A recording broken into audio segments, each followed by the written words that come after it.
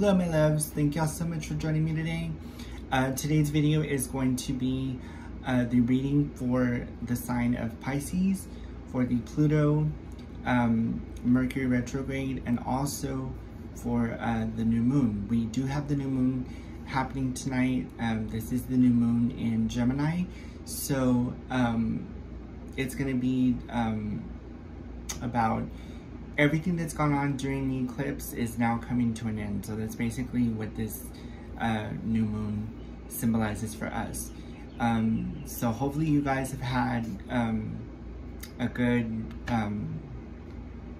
season or good experiences throughout this time. Because I know with Pluto being in retrograde and then Mercury being in retrograde, and now with the new moon coming, it can do a lot for us emotionally. It takes a lot out of us, so I just want to make sure you guys are okay and what experiences you've had during this time. But this video will be the reading for the sign of Pisces, and these are messages for the Pluto and Mercury retrograde. I will be using my tarot deck, my Alice in Wonderland tarot deck, which I have right here. I know I just use these for daily messages, but I figured, you know, it'd be a good time to use it for reading as well. So I pulled the cards just to kind of save on time, and so now we can begin.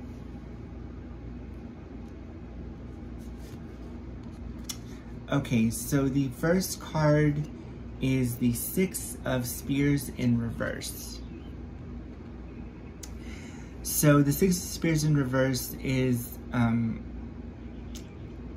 saying that you may have gone through like a difficult period in which you wanted something to work out, but it didn't, and you're kind of like having to deal with the after effect of it.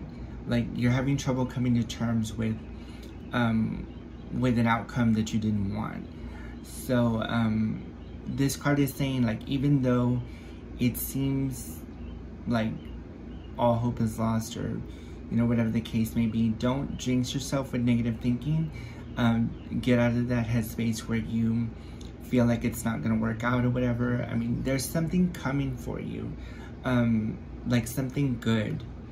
Whenever we go through things like that, this is just a message from the universe saying that, hey, you know, don't worry about it. You know, it's not really that big of a deal.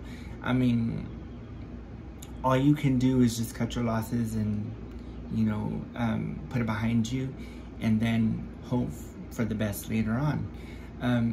That's usually what it means, like that something good is coming your way. So with this out of the way now, you can rest easy. It might take some time for you to get over, but once you get over it, it just makes clears a path for something new and better to come along.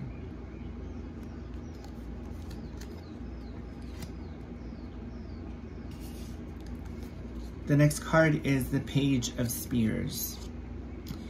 Now, the message here is that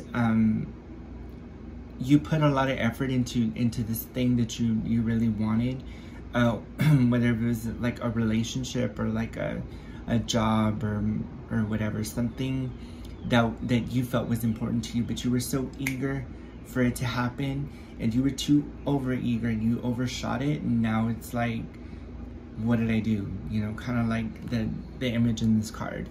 The Two of Clubs here we see is painting the roses red. Clearly when he planted them, they were white. So he realized the mistake, and now he's trying to cover it up by painting the roses red. And that's basically what you're trying to do. Like, you're trying to right the wrongs that caused this. So, you know, you're kind of like thinking like, where did I go wrong with this? What could I have done differently? But you can't think like that, you know, because take this as like a learning experience. It's just that things are going to get better. There may have been like a little bump in the road, but things are going to get better for you. You just have to stay positive. The next card is the Four of Spears in reverse.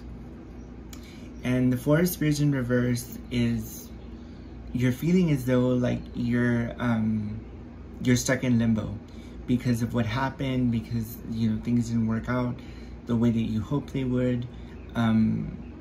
You're beating yourself up over it, and you can't do that. You have to just learn from it, learn from the experiences, and then you move on. Because if you dwell on something long enough, it's just gonna eat away at you, and you're never gonna get anything done. You're never gonna get to where you need to be. You're just gonna be stuck on that one thing, and it's not gonna change. So this is telling you, like, don't worry so much, don't focus so much on this one thing. Just take it as a learning experience, and then use it to fuel that energy that you need for this other thing, this better thing that's coming along.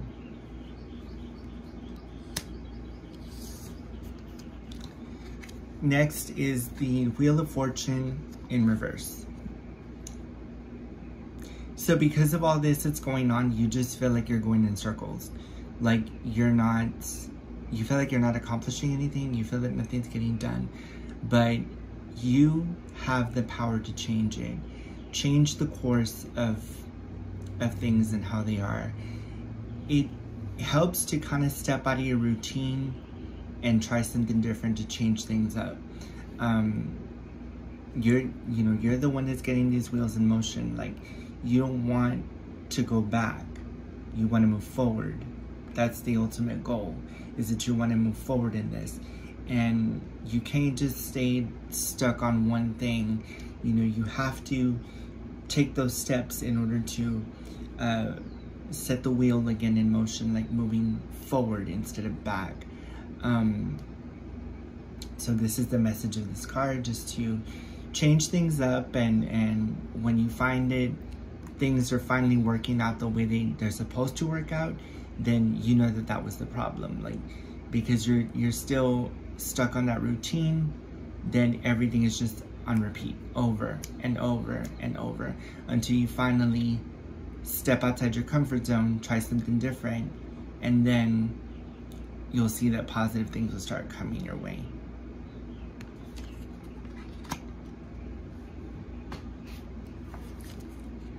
Next card is the Fool. And this is preparing you for something better, for new opportunities, for new adventure in your life, maybe in relationships and jobs, whatever the case may be. This is a good sign for my Pisces. You guys are always like, the adventurer. You're curious about the world around you. You always want to, you're always waiting for the next best thing. And this is what this card is telling you. Don't be afraid to take the plunge. Don't be afraid to try something different, because that alone will get you out of that repetitive, routine that you're stuck on, and get the wheels turning in the right direction again. And you'll see that once that happens, that things will start happening for you. Good things will start coming for you, and you can continue to live life happy and free and content, and that that wild spirit that you guys always have.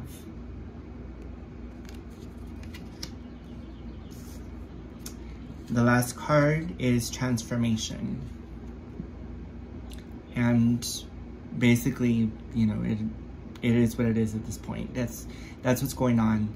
Every bad thing that you've experienced now is finally going away. It's coming to an end. You had to go through that to get to the good things that are coming your way now. Sure, it didn't work out, the way you wanted it to, or whatever the case may be, but it doesn't mean that, just because that didn't work out, that's the end. Something better is coming along, and you just have to be patient. And I mean, I know you want it, and I know you want to act impulsive, but you can't do that. You have to just let the universe deal with it, and then bring it to you whenever the time is right. And when the time is right and it does happen for you, then you'll see why it took as long as it did, because it was waiting for the right moment for you. And those are your messages for the sign of Pisces. Take what resonates with you. What doesn't resonate with you can resonate with someone else. And that is it for the series on the zodiac for the Pluto retrograde, for the Mercury retrograde as well, for all the signs. I hope that you really enjoyed my series, and I have a couple more coming up that I also wanted to share with you guys. So that being said, thank y'all so much for being here with me today. I wish you all the best during this time, and that the new moon brings some positive changes for you. And for my Geminis out there, happy Gemini season.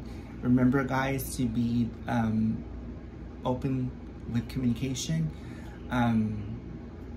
And that being said, I love y'all very, very much. I am so glad that I get to do these videos for you and to share these experiences with you. And I will see you guys in the next video.